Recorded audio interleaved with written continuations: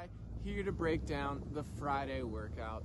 We are going to get squatty with it today. A lot of barbell work, a lot of fun in store. So we're going to be kicking things off, all within a 26-minute time cap. We'll be kicking things off with 2 power cleans and 5 front squats. So power clean, we catch in that power stance, reset our feet, and then hit 5 squats. The weights will be 135 for the men and 95 for the ladies. If you need a little bit of a guide for weight selection, I'm thinking you should pick something medium weights, maybe even medium light, because you should be able to chip away at those reps with relative consistency and speed. You have 8 rounds of those movements, so you're gonna have to do a lot of them. So let's make sure we pick a weight that we're not breaking every 3 or 4 reps, but every set we hit, we're looking to complete unbroken, okay? Because if you don't complete it unbroken, you actually have to do an extra power clean. That's no fun. So make sure your weight selection is proper for part A, okay? So you will jot down the time at which you complete part A, and then you will transition into part B, which, sticking with the same barbell, the same weight and everything, we'll transition into 6 thrusters and a 300-meter run, and we will do that 4 times. At the conclusion of those 4 rounds, you will check the total time, and then you will report that. So 2 times today, the time at which you complete part A, the power cleans and front squats, and then the total time at the end after you complete the 4 rounds of thrusters and running.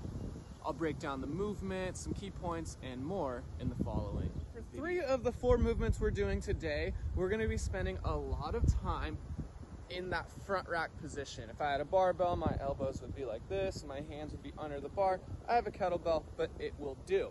So when we're in the front rack position, a big key is to stay engaged through your core and your upper back. Why do we do that? Because if we don't focus on keeping a nice upright torso, a nice strong spine, what happens is we see people tend to cave forward, especially once you get under fatigue and all your breathing muscles, which are the same as your core muscles. All those muscles are no longer functioning as well, and we see people start to cave forward. It's going to be imperative that we maintain that upright torso for position purposes, as far as safety of our spine go, and for performance, okay? So you're preventing or reducing strain on your back, and you are also improving your performance, because when you're in a good position, you're gonna make more efficient use of the force that you're putting into the ground.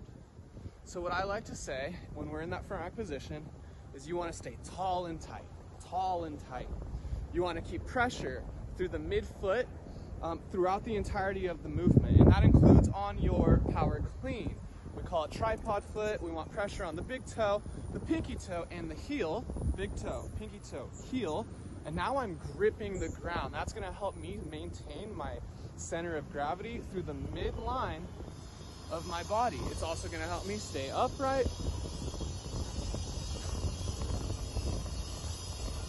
as I grind through those movements, being the front squat and the thruster, okay? We've been doing quite a bit of cleans and ollie lifting lately, so I'm not going to get too into the minutia of the specifics of the power clean. Let's just make sure we catch with good tension and we stand up the weight.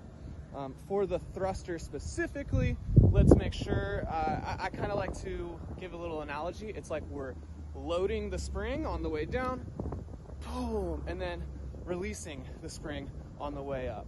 We are loading, boom, and exploding, okay? So we want to really feel that good stretch as we go down, and then feel that explosive contraction as we fire the weights overhead.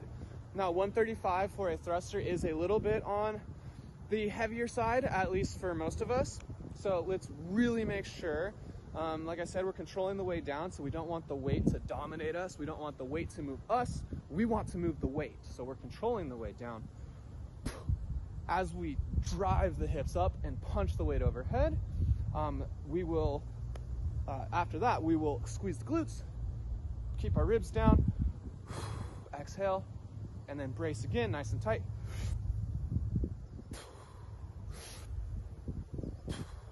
As we complete those reps. So that's all I got for today, folks. I'm Coach Ty. I'm signing off. Peace out.